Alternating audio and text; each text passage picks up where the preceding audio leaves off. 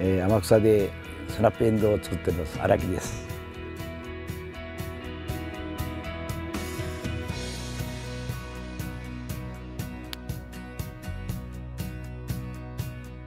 ですね、乳汁をつけた場合とつけない場合どうかちょっと長さが違ってきます。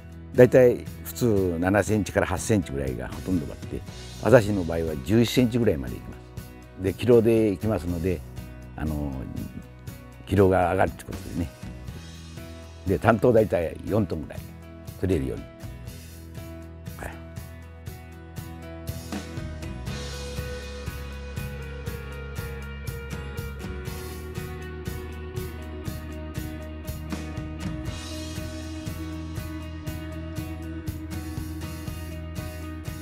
で甘みが違うですね。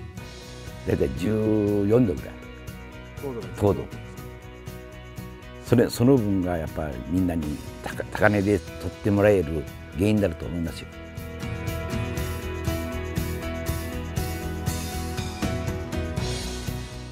まあ乳汁をつけてから病気が流行りにくくなった。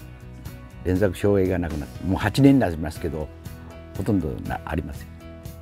で消毒がほら半減したぐらいでな。月ですね、やっぱ10日に1回ぐらい昔はしよったがですね、月に2回ぐらいしかしません。やっぱ普通今までは6万から7万ぐらいかかりよったがですね、やっぱり2万円ぐらい違うたからかな。まあ天草の青年部たちを私みたいによけ取るように指導していきたいと思います。